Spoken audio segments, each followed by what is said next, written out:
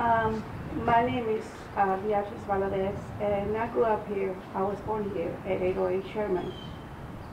We were 13 in family, so we lived in the 808 Sherman for many years till my mom moved us over here to Austin Street, and we lived on Austin Street on 3 homes because my mom was not a property owner, so we were always moving around.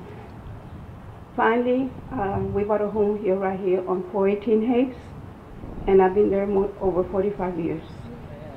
And we were there when the bus used to go by and traffic used to ride on the bridge street. I have a lot of memories with my brothers crossing the bridge to Austin Street, racing each other on the side, not where the traffic was.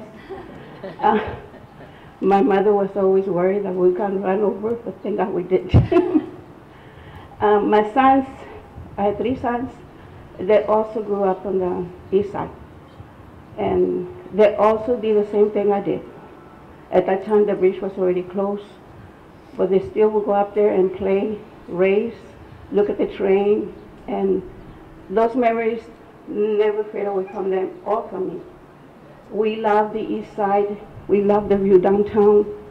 At night, you can go out to my backyard and you can see the tower and all downtown area.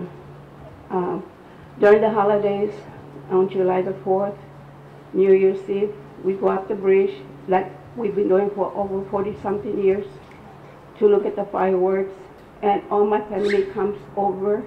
We have like a picnic with the family and with friends in the neighborhood.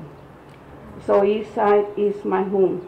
It's everything to me and to my family. We enjoy everything here, especially the bridge. So that's my story.